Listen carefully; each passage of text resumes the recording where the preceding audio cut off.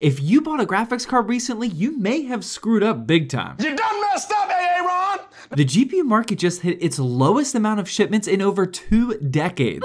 2 decades. Most of you didn't even know what a GPU was 2 decades ago. That was a really long time ago. For just this last quarter, GPU sales were down 12.6% compared to last quarter, and that's a total of 38% lower than the previous year. So what's the reason that GPU sales are down though? There's of course the economy, inflation, and all that. Or is it gamers actually voting with their wallet? Finally. Nope. And for you fanboys, Nvidia's market share dropped to 84%, which you love to see, and AMD is at 12% and Intel is up to 4%. With gamers not buying, prices may continue to drop even further, so